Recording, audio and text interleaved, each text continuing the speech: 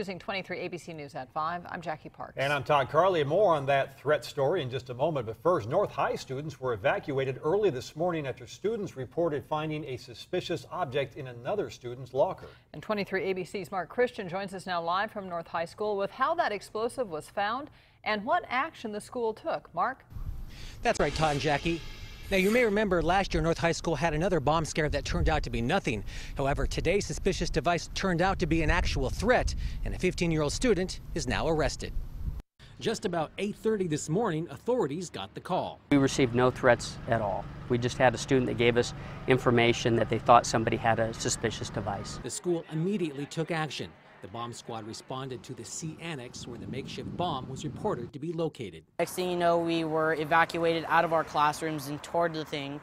We were told that the hall next to us supposedly had a suspicious device in there. With all the different things happening around the world, it's not a surprise that something is actually happening in our neighborhood now.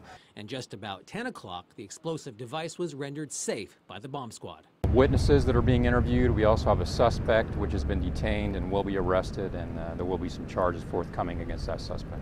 What they found inside that student's locker was a 5-inch cylinder tube with explosive powder, possibly from a firework. All I know is that he shared information with some other students that he had this item in his locker, and then most students came forward and reported that.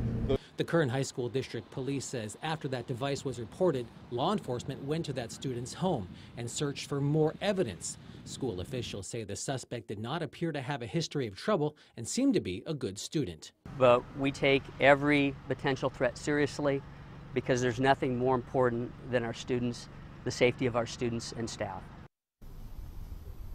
Now, many parents 23 ABC spoke to said they heard about the bomb scare on Facebook and social media before the school told them about it. Coming up at 6, we'll tell you about what they say about the bomb threat and what they want to see done in the future. Reporting live from North High School, Mark Christian, 23 ABC.